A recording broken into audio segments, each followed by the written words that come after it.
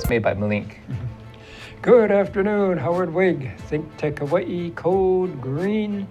My honored guest today is Huy Nguyen of Hawaii Energy Systems. And boy, we're going to talk about exciting stuff.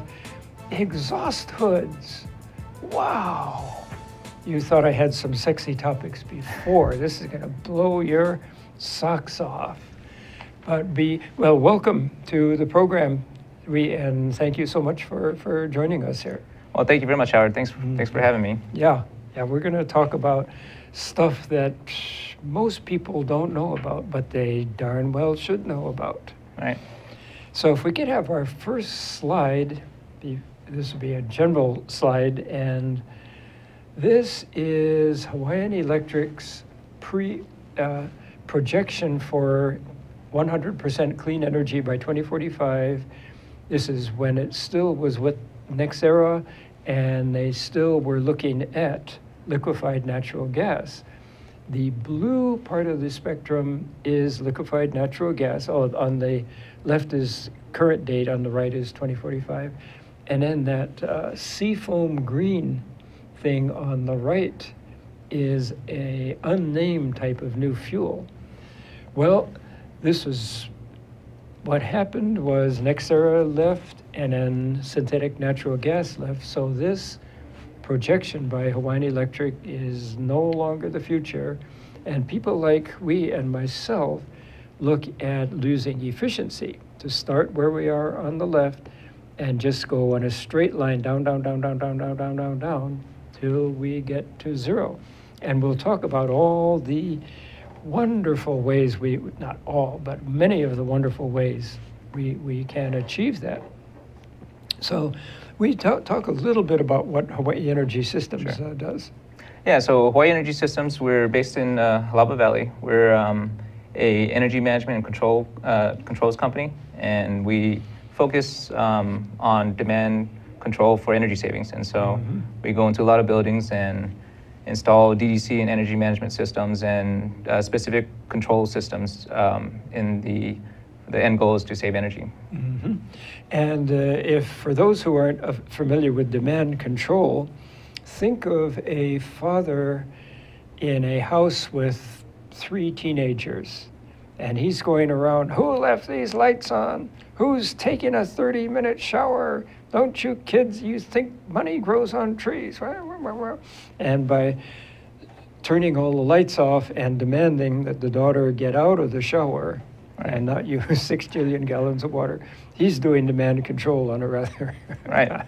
And that's exactly it. So, I mean, that's what our company does, but it's all automated, right? It's done by computers and by logic. And so, but yeah, you're exactly right. It's delivering the exact amount of air conditioning, for example, for the minimum amount of energy. And so, and so that applies to any type of system. It could be refrigeration, air conditioning, hot water, lighting, exactly what you just said. Yeah, and just to give another very simple corollary, say you have an AC system and you want to walk into a cool house. So in the bad old days, you kept the AC running all day long. Now you have remote control for the AC so that when you and the family are headed home, you activate it, say 15 minutes in advance, and you walk into a cool house, but you didn't have it running all day long. Another very simple analogy. Yeah, exactly, yeah. So let's get into our slides here. Castle Medical Center, I think this is one of your very, very proud achievements here. Yeah, so this is Castle Medical. We have our control system there, and it's doing energy management. It's tracking all the important pieces of equipment for the HVAC system there. And so what you see on the slide is a control panel for the chiller plant. And you see there's a couple cooling towers. Probably it might be a little bit too small, but on the top there of the graphic, there's a cooling tower. In the middle is a chiller. There's a couple pumps on the left and right. And so each of those pieces of equipment kind of work individually in their control system. So what we do is we install our algorithm that takes control of this plant and gets the most efficiency out of this plant as possible, using it as a system, not individual pieces of equipment. And so the goal is to deliver well, that screen says 411 tons. The goal is to deliver that amount of energy or cooling with the minimum amount of energy. So the goal is to minimize the kW per ton. So you see on the graphics 0.75, which is pretty good. And since we've been in some very, very muggy weather, and we all have memory of that horrible weather we had last year, and it's all combination, that was El Nino plus global warming.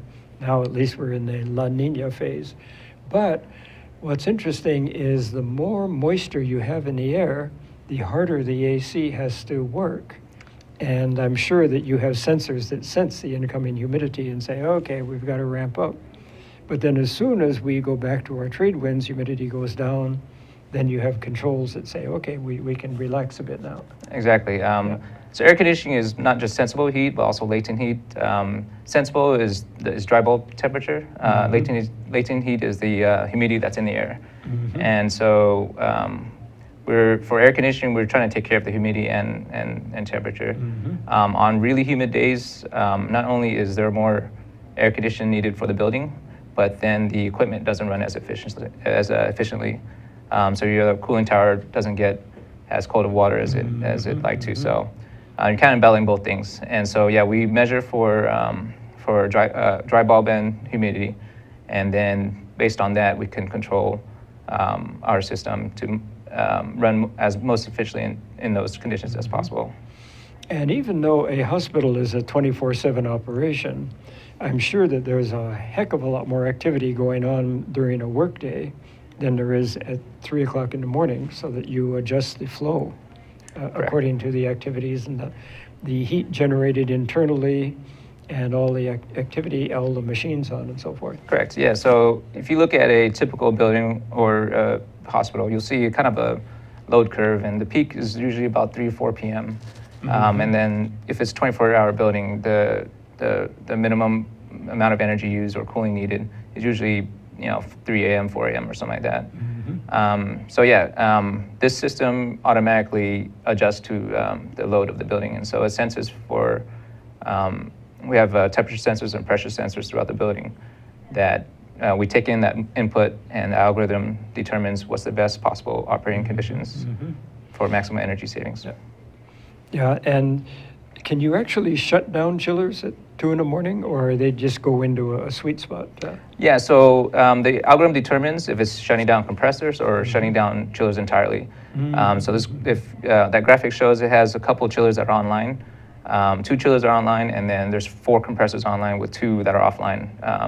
And so based on the billing load, the outside conditions, can cycle off compressors or cycle off even chillers, depending on the load. And that's measured in real time. It's not. It's very very fast. Instant. Instantly, correct. Yeah.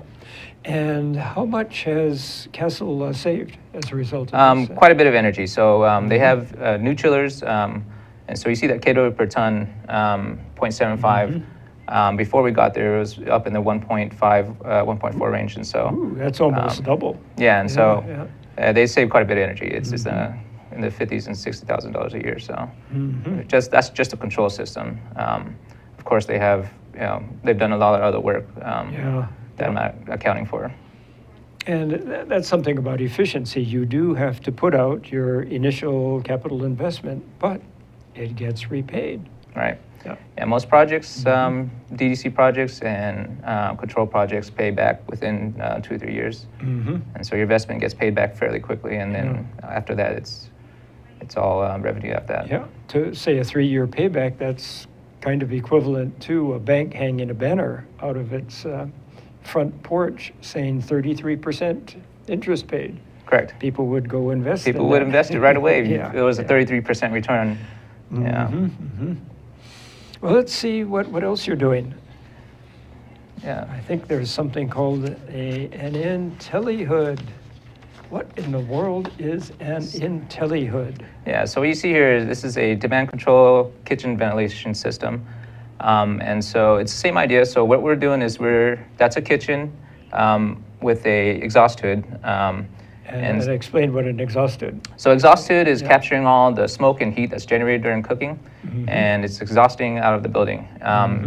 And there's typically maybe a 5 or 10 horsepower motor on the roof that runs full speed, a lot of times 24/7 or at least 18, 16 hours a day, moving air out of the building. A lot of times that's air conditioned air as well.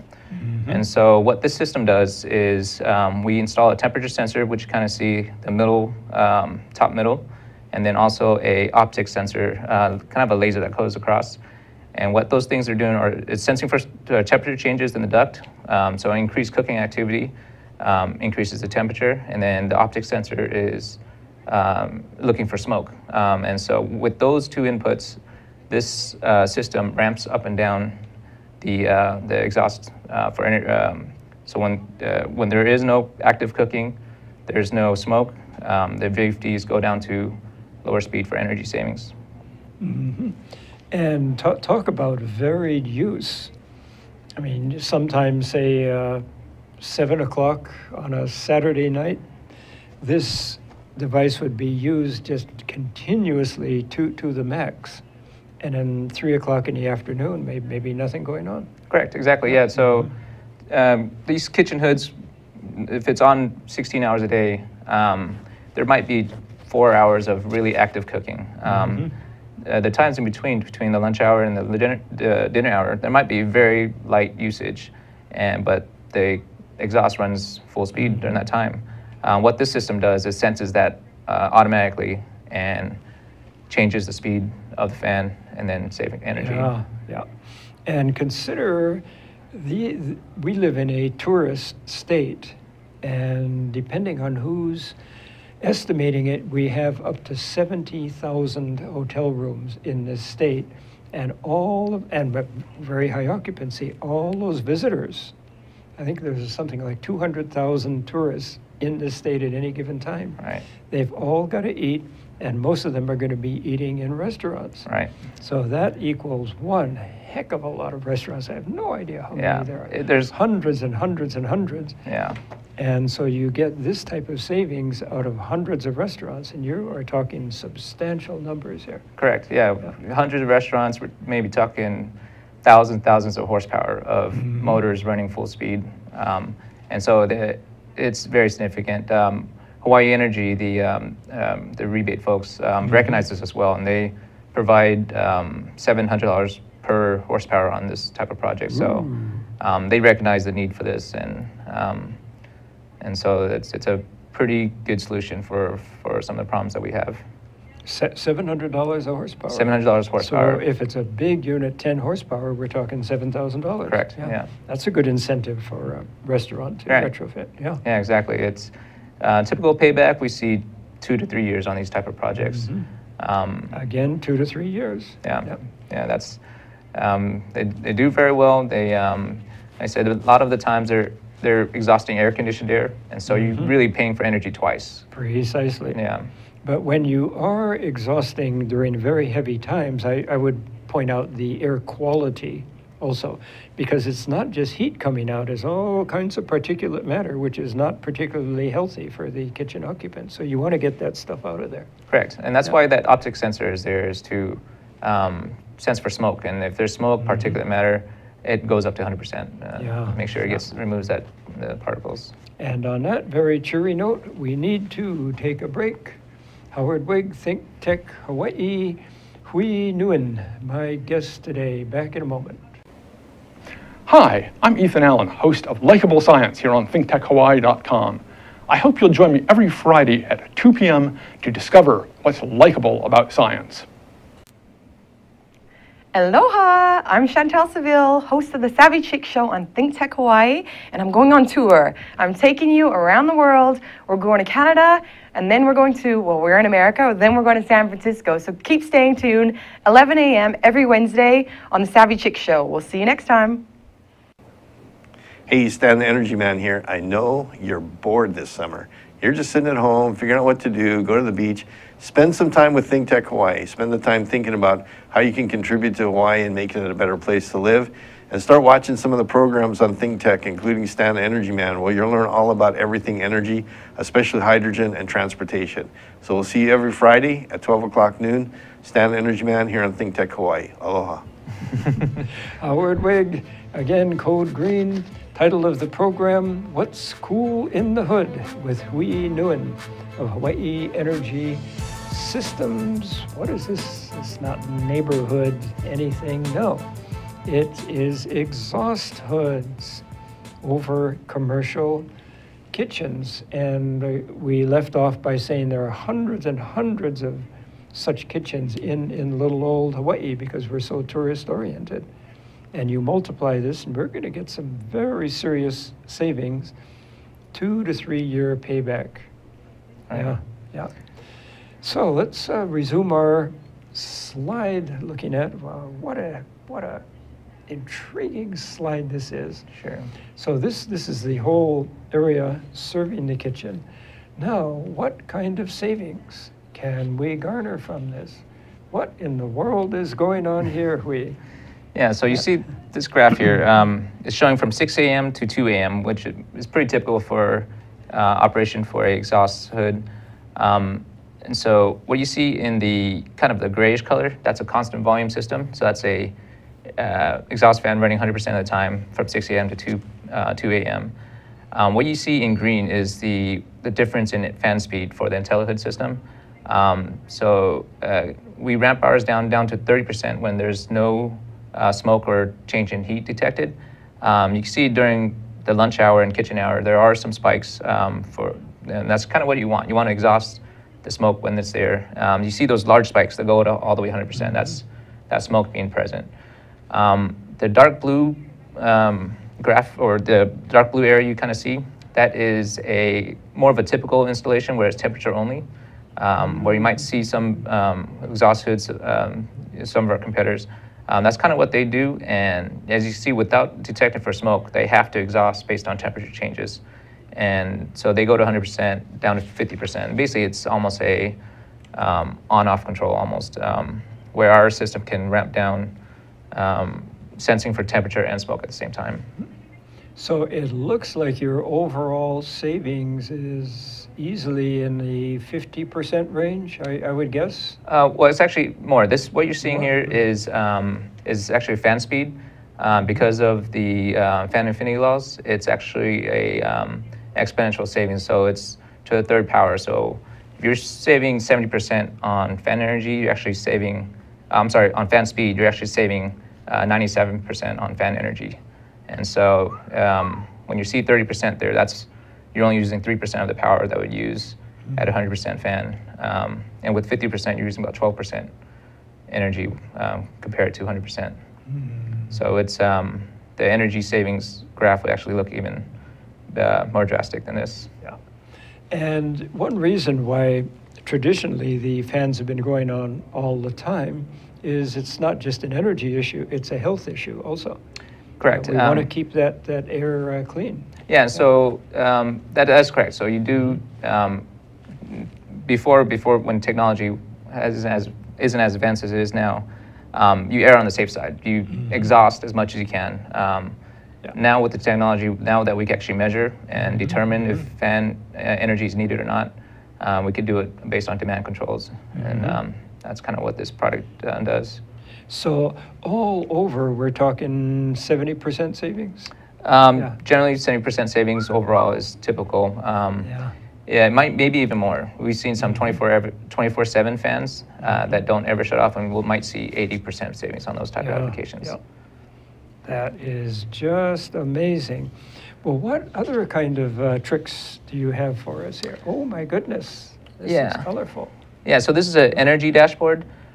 So one of the other systems that we install is called a proton energy management system.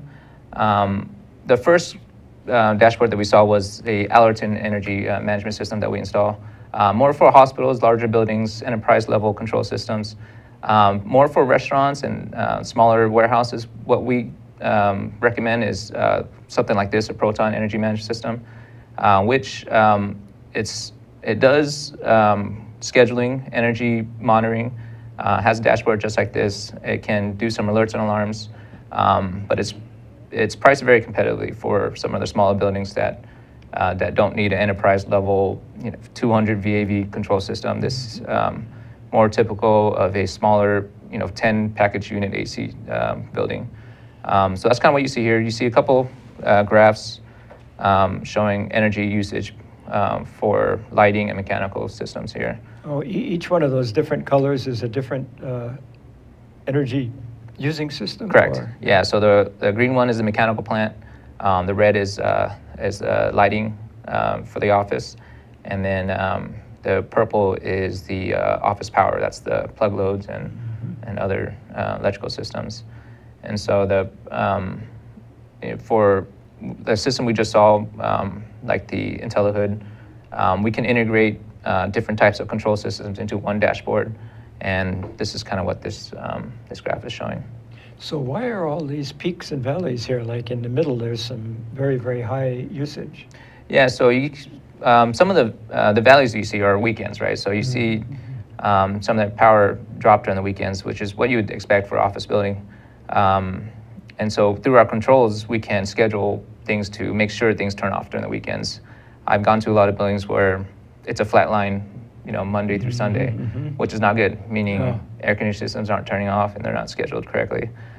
So this system here can do that and can change the schedule on weekends, make sure things turn off at night, and that's what there's some values you see. Some of the peaks you see are likely weather related, though. That's the green mechanical plant. Yeah, that's probably a humid day where it goes all the way up. Correct. Humid to plus heat. Yeah. All right. And so your estimated percentage savings is? Through control, just through scheduling, I've seen 20 to 30% energy savings, just making sure equipment is off. I've gone into buildings where they don't have control of their AC units, and they run 24/7, run through the night, through the weekend, and just by scheduling them off, that's the most energy efficient piece of equipment, one that's off. So typical is 20-30% savings on just doing controls. 20-30% savings. That's very, very remarkable.